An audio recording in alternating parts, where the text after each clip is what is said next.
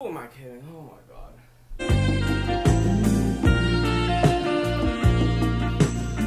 Hey guys.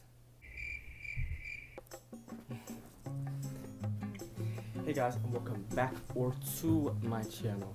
And today I am going to take you with me on a journey to get my chemo.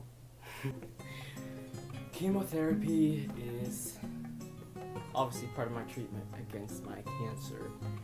And I've watched movies like Breaking Bad and TV shows like Breaking Bad, and also other shows. Cancer has just been really weirdly represented in them, I feel like, and the side effects of what happens and just the whole entire experience as a whole. So I thought I would just make a video taking you along with me, get the chemo, and then like explain the effects of it after. So I have a great clip from TED Ed that I'm going to put in the next part of the video, but I'm not going to use the whole thing, obviously. I'm just going to use a tiny clip. And if you want to watch the whole video, it's a great video. It teaches you like the entirety of what chemotherapy is. If you're confused about what it is, if you're like never, like, you know it's a treatment, you know it's a medicine, but you don't know how it works, you want to figure that information out, it is just check out that link right there in the description. So anyways, and also don't forget to like and subscribe because it helps me a lot. Yeah. Researchers in the 1930s investigated this idea by injecting compounds derived from mustard gas into the veins of cancer patients. It took time and trial and error to find treatments that did more good than harm. But by the end of World War II, they discovered what became known as the first chemotherapy drugs. Hey guys, it is 6:40 a.m. We had to get to the hospital a little bit early because they told us that the line was going to be really long today. Even though I'm not allowed to eat or drink anything after 12. Mom! Even though I'm not allowed to eat or drink anything after 12, I do have a little bit of water with my meds.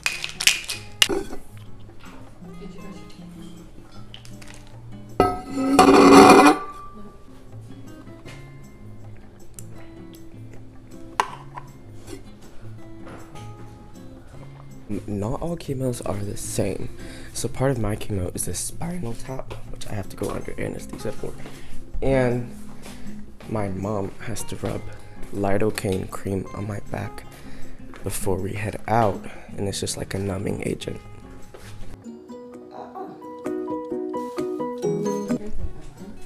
Okay, and now we head to the hospital.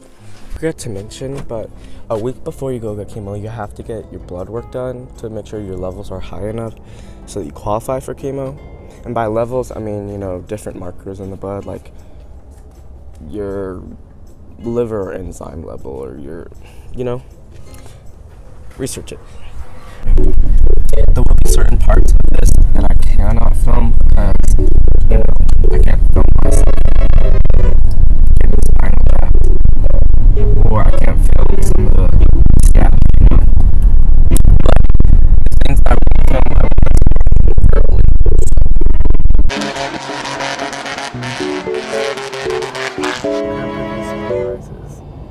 Have arrived. Okay, we parked, and I have allergies really bad. Can you do this there? I'm taking the stairs for some reason.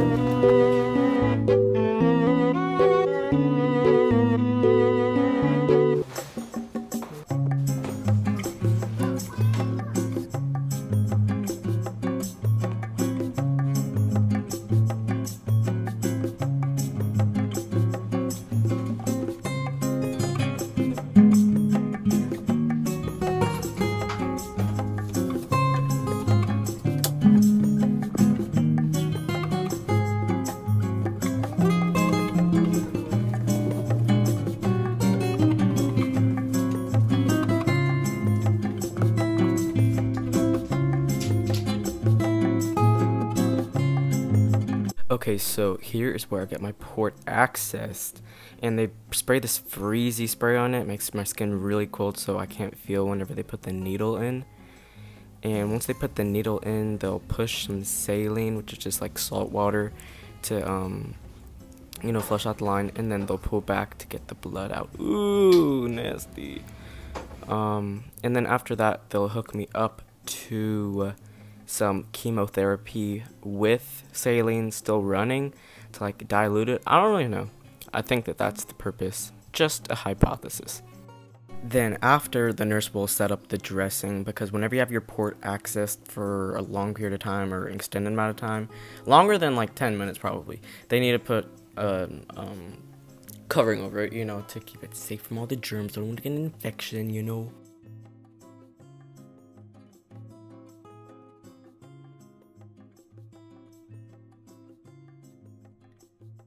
So then right here, she's going to be taking my labs, which basically, we're just, right before I get the chemo, they just want to make sure that everything's okay just one last time, so they will extract them in the little vacuum sucky tube thingies.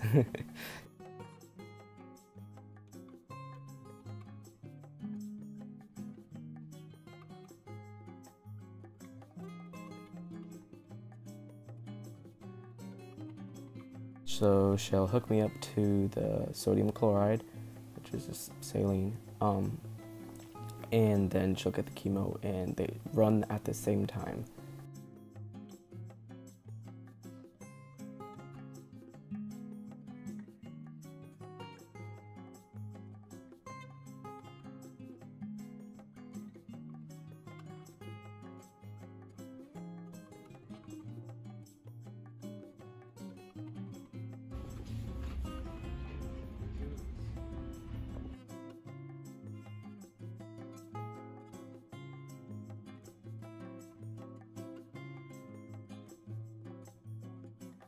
So my first chemo is this tiny bag of vincristine, and vincristine is quite the fun one because it makes you pee orange for like a few days.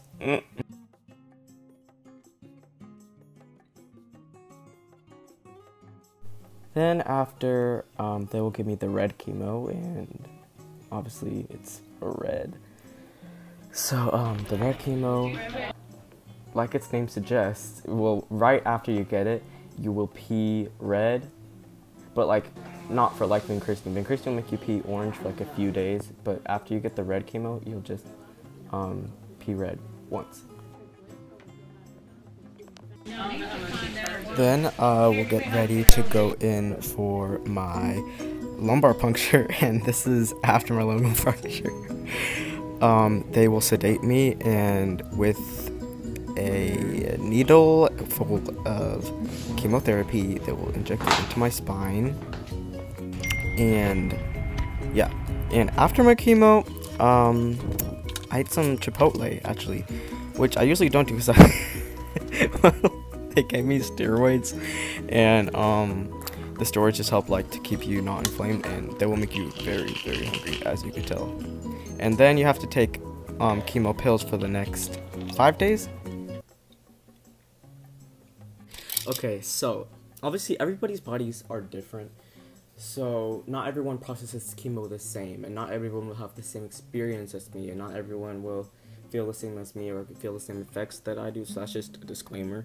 So I have a lot of people asking me, like, does it hurt while you're getting chemo, like while it is getting pumped into your veins?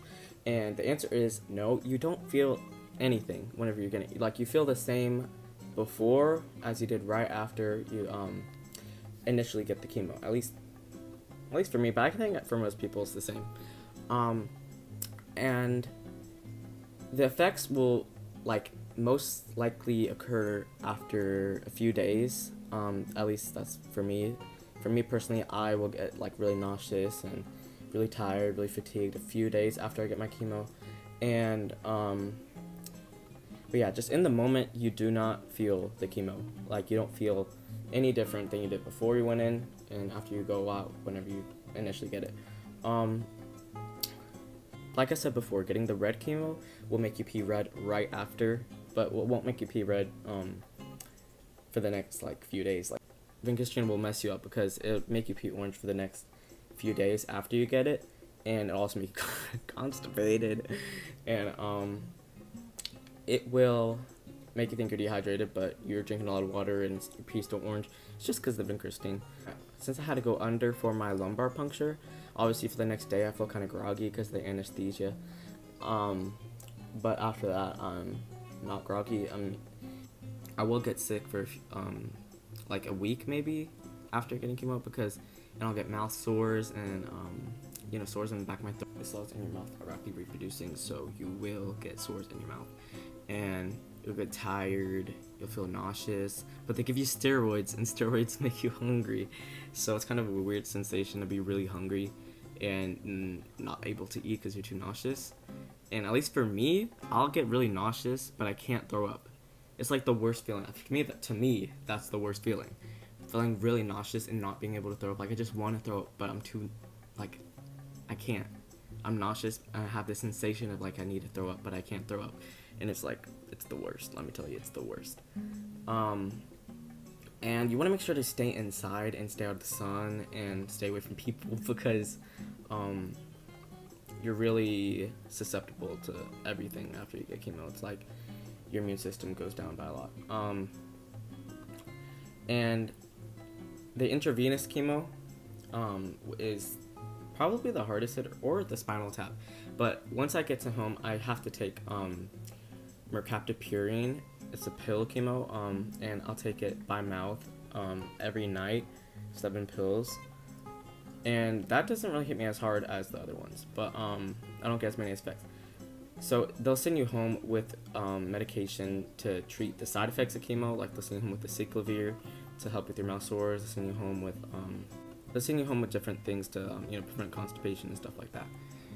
And also so me personally, I get moody. I'll get really bad headaches after I get chemo. I really irritable, you know.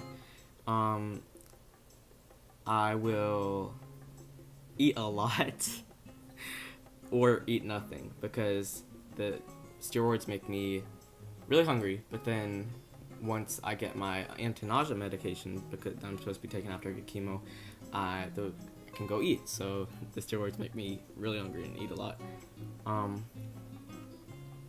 Yeah, but other than that, I think I've covered pretty well. Going to the hospital, what happens after, you know. If you're not ready, make sure to like, comment down below your experience, if you are a person experiencing cancer, and if it's worse for you to get chemo, if it feels better for you, or just, I want to know. And let me know what my next video should be. Give me suggestions. I mean, I'm interested. I read all the comments, so just comment whatever. And thank you once again for watching the whole video, and I love you. Bye.